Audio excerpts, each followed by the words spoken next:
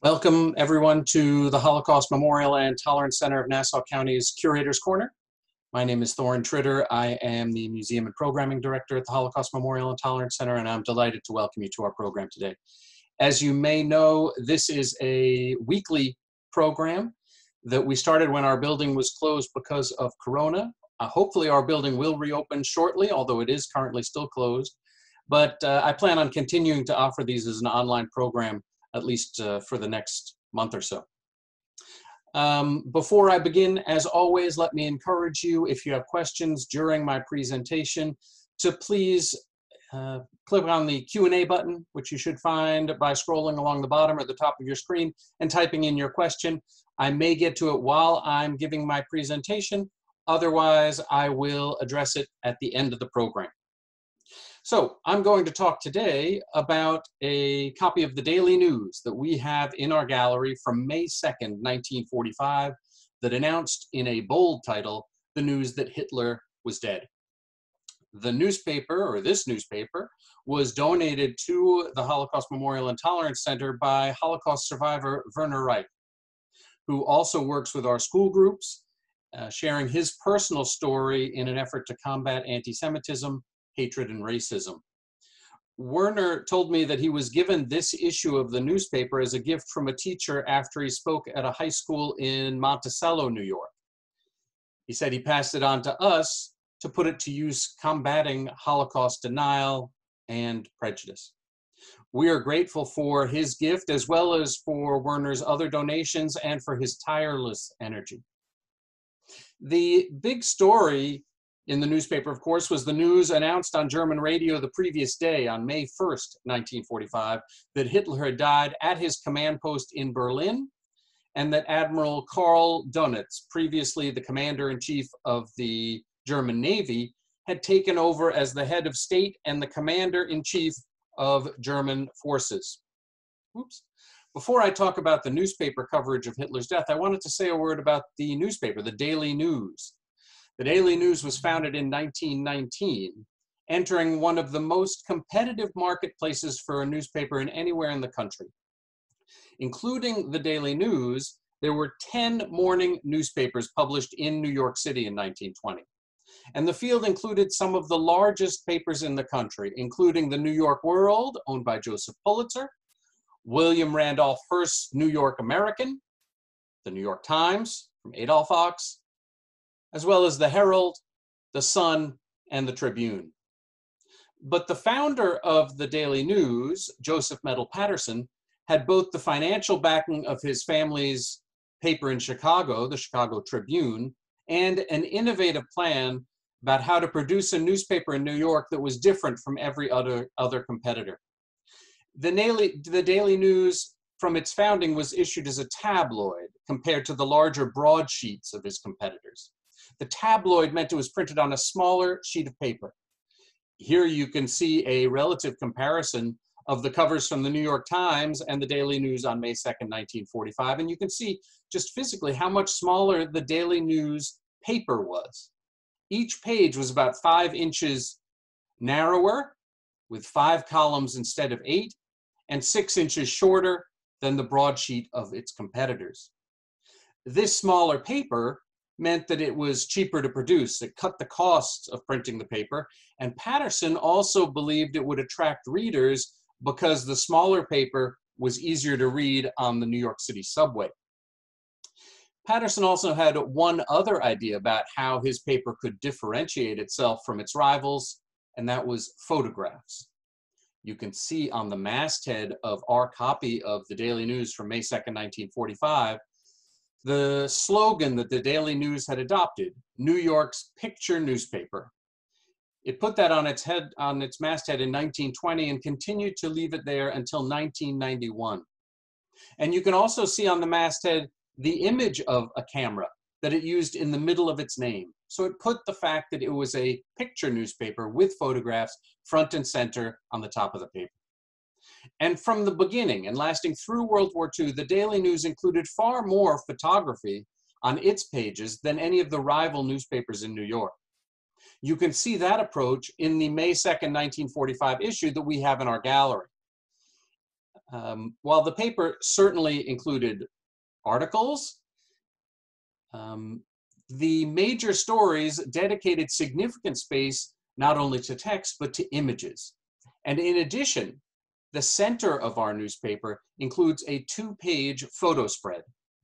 In this case, the photo spread is about Hitler, providing, as it says, a picture story of the life of the man who plunged his people and the world into history's biggest and most costly war.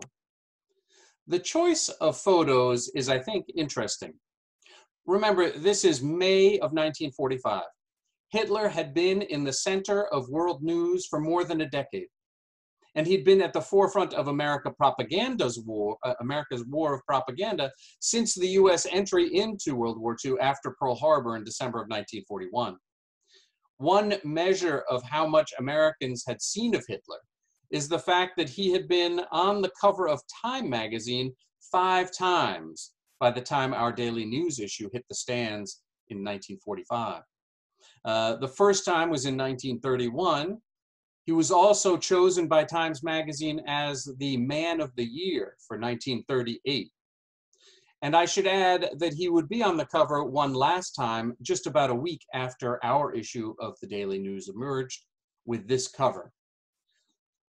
The photographs chosen by the Daily News for the major story in our issue about Hitler include 3 about his life before the Nazis gained power, 1 showing him as a soldier during World War I, another showing the beer hall push in 1923 in Munich, and 1 showing him in prison after that failed coup. There are also a series of photographs of Hitler on the world stage, meeting with President Hindenburg when Hitler was named Chancellor in 1933, Hitler at the 1938 Munich Peace Conference, which opened the way to the German annexation of the Sudetenland, or meeting with the chief of the French state of Vichy France, Philippe Pétain.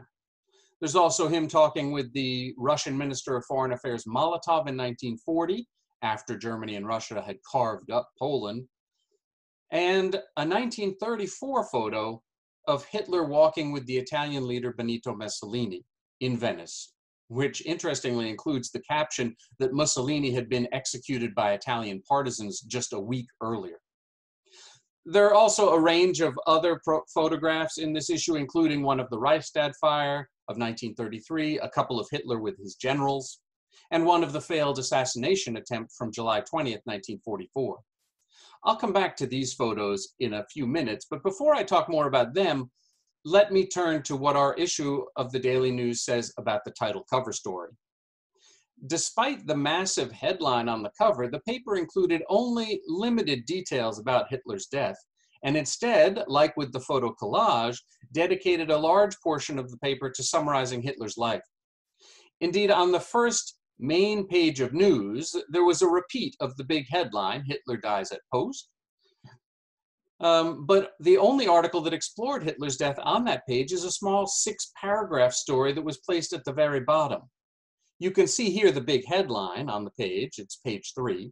But despite the appearance of that headline at the top, the 2 articles above the fold focus on 1, Churchill's hinting that Hitler's death might lead to a quick end to the war, and 2, a radio address, or a description of a radio address by Admiral Donitz proclaiming that he had taken over command. As things turned out, Churchill's feeling was correct 5 days after the issue of the Daily News came out. On May 7th, 1945, Admiral Donitz, who the Daily News in our issue labeled as the new Führer, ordered the German army to surrender. A formal document was signed the following day, marking May 8th, 1945, 75 years ago this spring, as VE Day, Victory in Europe Day, and the end of hostilities in Europe. I should also add that following the war, Admiral Donitz, the man who took command after Hitler's death and who had been a dedicated Nazi ideologue, was indicted as a war criminal in the first Nuremberg trials, along with other leading Nazis like Hermann Göring and was found guilty of committing crimes against peace and war crimes for waging unrestricted submarine warfare. Dönitz later claimed to have no knowledge of the Holocaust, despite the fact that more than 12,000 slave laborers worked in the shipyards that he oversaw, and the fact that he was present in Posen in 1943 when Heinrich Himmler gave a speech to leading SS officers about the mass murder of Jews. Dönitz was sentenced to 10 years imprisonment, but remained unrepentant. After 10 years, he was released and lived out his life in a village near Hamburg until his death in 1980. He's a reminder of how difficult it was to decide what justice meant at the end of World War II. That's perhaps a topic for another day, but the newspaper's cover reminds us about this man who maybe his name is largely forgotten now. Getting back to page 3 of our newspaper, the shortest article is the one that actually deals with Hitler's death. Here's a larger view of it. And you can see the headline. The article raises the possibility that the news from Germany may not be accurate. And I added the transcript in case you're not able to make out the text in the article. They write, whether Adolf Hitler actually died yesterday, the world may not know for some time.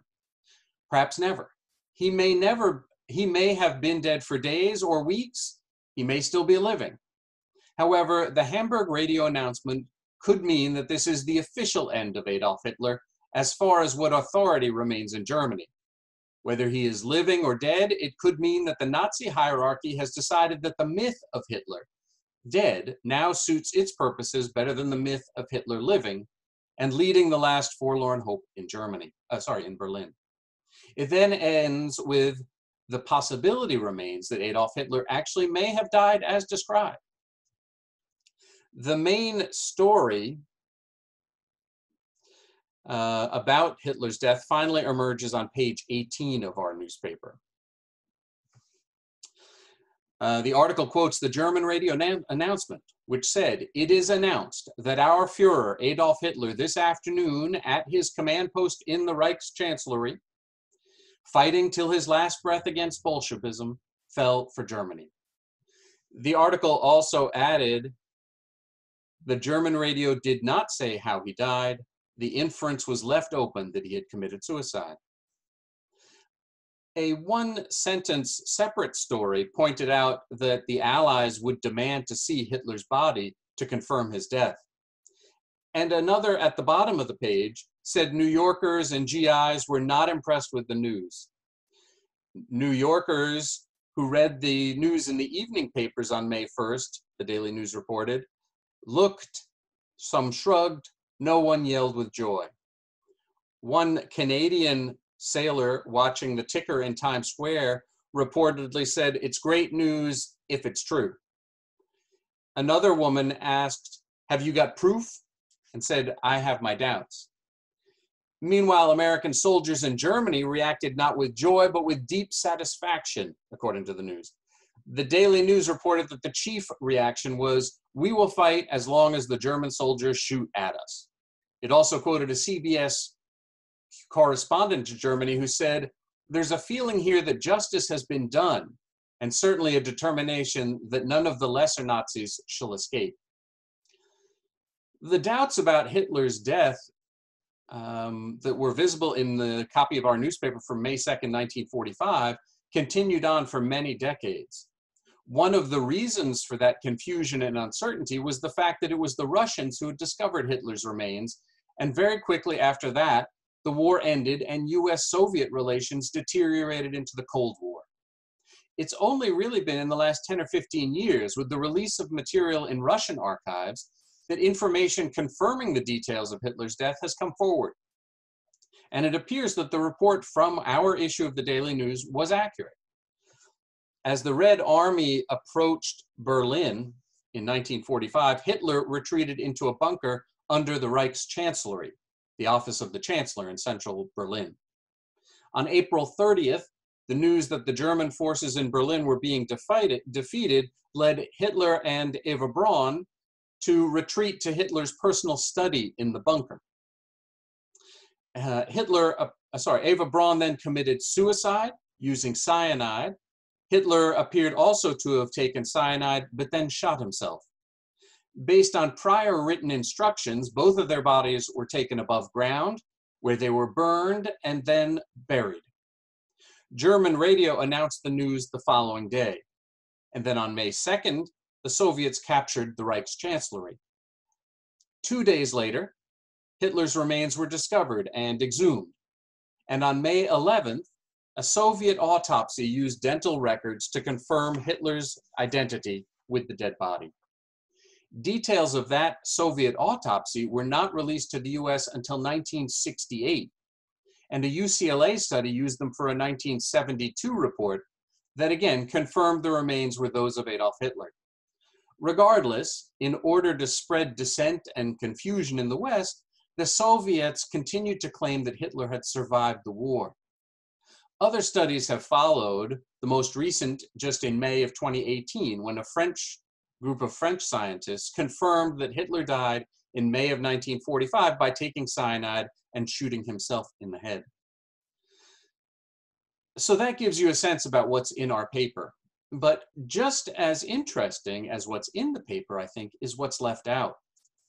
Notably absent from any of the images in the central photo spread are any references to ghettos, concentration camps, or the mass murder of Jews.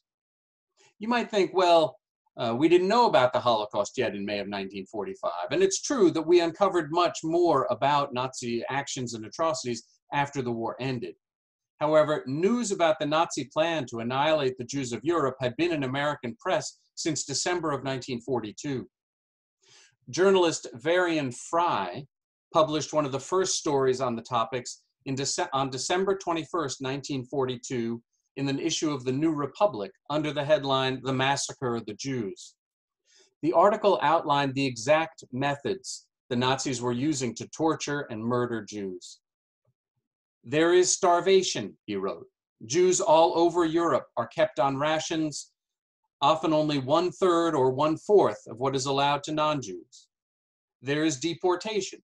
Jews by the hundreds of thousands have been packed into cattle cars without food, water, or sanitary conveniences of any sort, and shipped the whole breadth of Europe. There are the extermination centers, where Jews are destroyed by poison gas or electricity." That's December 21st, 1942. Even more details about Nazi actions had become known in early 1945 as the Red Army liberated camps like Majdanek and Auschwitz. And less than a month before our newspaper was published, on April 12th, 1945, General Eisenhower visited one of the most recently liberated subcamps of Buchenwald, bringing journalists and other generals to see the evidence of Nazi inhumanity. So Americans and daily news journalists were well aware of Hitler's effort to wipe out the Jewish population of Europe, but chose not to talk about that in this issue. Even in the 2-page article that was entitled "Hitler's Life, Crimes, and Fall," there's no mention of concentration camps, gas chambers, mass murder, let alone words like Holocaust or genocide. Now, it's true that generally those two words, Holocaust and genocide, were not yet in the American lexicon in May of 1945, although we now know both terms were in use at the time.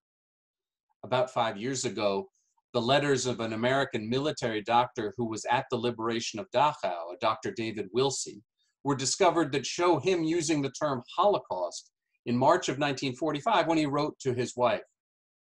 His letters are one of the first known documents that use that term to describe Nazi actions during World War II, although it didn't become commonly accepted as a word in the mainstream vocabulary until the 1960s, and really not until the 1978 TV film Holocaust. As for the word genocide, we credit Polish lawyer Raphael Lemkin for coining that term in his 1944 book, Axis Rule in Occupied Europe. He was also the one who became the prime mover behind the 1948 UN Convention on the Prevention and Punishment of the Crime of Genocide.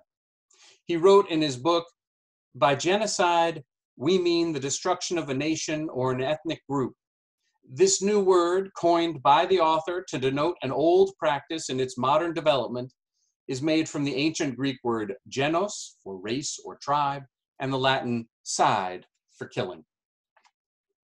So it's true, it would be surprising to see genocide, the word genocide, or the word Holocaust in the 1945 copy of the Daily News, but not beyond belief. But to have no mention of concentration camps, gas chambers, or the mass murder of Jews in an issue that has multiple pages dedicated to describing Hitler, that's just troubling. What explains this omission? Perhaps it was the fact that Joseph Medill Patterson, the paper's owner and editor, had broken with FDR when America went to war with Germany and held strongly to his pre-war isolationist position. Perhaps he did not want to publicize strong evidence of why the war had been the correct decision, even in 1945. More likely, it was that while information about Nazi actions was known, it remained, even in May of 1945, beyond belief. While what the Nazis had done was something most Americans continued to struggle to comprehend. Another factor may have been Patterson's desire for his paper to be of interest to a broad cross-section of New Yorkers and to serve as entertainment rather than news in many ways. The Daily News in particular sought to shift newspapers to serve as an entertainment source. The photographs and the shorter articles were all part of that plan. Perhaps dealing with the horror and emotionally powerful scenes from death camps would have undercut the enjoyment of reading of his paper and hurt his circulation, at least in his view. He left it to the broadsheets, his competitors, to provide the hard news. But unfortunately, as we know in hindsight, they also largely avoided the details of the Holocaust. Laurel Leff, a historian at Northeastern University, wrote a book in 2005 that was entitled Buried by the Times, which was about the New York Times coverage of the Holocaust. As she wrote, in 1944, you would have learned from the front page of the existence of horrible places such as Majdanek and Auschwitz, but only inside the paper could you find that the victims were Jews. In 1945, she's talking about liberated Dachau and Buchenwald were on the front page, but the Jews were buried inside. Our goal, by placing this issue of the Daily News into our gallery, is to make clear what Americans saw and did not see in the news of 1945. I will stop there. Thank you for watching. And of course, if you have questions, please type them into the Q&A box and I'll try to answer them. Let me take a moment to remind you of some of our upcoming programs. This Friday at 5 p.m., and I think I may have said the wrong date in a previous program, but please join us this Friday at 5 p.m. When we and the Human Rights Education Center in White Plains join together for a virtual 2G presentation by Ellen Kaidanov. Next Wednesday, July 22nd at 11, I will be back to discuss a large Israeli flag that we have in our museum that was created in one of the DP camps in Europe and given as a gift to Holocaust survivor Mordechai Carmeli when he left the DP camp in 1947, before even Israel was a state. And next Thursday, July 23rd at 2 p.m., a new time this time, 2 p.m. on next Thursday, the Director of Education, Helen Turner, and I will be giving a joint virtual tour of our museum with a new effort to try and engage everybody in a discussion about what we're displaying. So I hope you will join me at those programs. You can find a full list of all our activities on our website at www.hmtcli.org under the Events tab. I also hope you will click the Give Now button on our website and help support programs like this one. Okay, let me see what the questions are and if I can answer them. To what degree did widespread American anti-Semitism figure into Patterson's decision? You know, it's hard to know. I don't believe that Patterson was known particularly as an anti-Semite. And by the time we get to 1945, there was a lot of support for helping the Jews in Europe. The War Refugee Board had been created. There were efforts to save the refugees before this. So I don't think that that's a factor, although I don't know for sure. Do I know what happened to the remains of Goebbels and his wife and his children? You know, I'm sorry, I don't know the answer to that question. Do I think the New York Times covered the Holocaust the way they did because of political decisions or because of lack of information or another reason? You know, Laura Leff talks about this a lot in her book, and she says it's not because of lack of information. There was a concern among from the publisher, from Adolf Ochs and, his descendants, Iphigene Ochs-Sulzberger, I think it was, not to be too Jewish. And so a fear that by talking about the the focused attack by the Nazis on Jews, that they would the New York Times would undercut its claim of unbiased information, although obviously it wouldn't have. But so they were reluctant, as a Jewish family that owned the paper, they were reluctant to have that information. Is the suicide of Hitler now officially confirmed? Yeah, it is confirmed several times over that Hitler did commit suicide in the bunker in the Chancellery on May 1st, 1945. I'm not able to comment more on the suicide letter that Hitler left or what information he left. Is there a reason why an admiral rather than one of Hitler's generals assumed leadership after his death? I think Admiral Donitz was an ardent supporter of the Nazi Party. He was a committed Nazi. He was committed to fighting to the end previously, before this, and so Hitler chose him. There's a question about what happened to Hitler's remains. So Hitler shot himself and took the suicide, and then asked for his body to be burned and then buried. So there were obviously segments of his bone, including his jaw, which was used for the purposes of confirming his identity after the war. Okay, well, thanks very much again for listening to our program, and I hope to see you at some of our other activities soon. Be well. Thank you.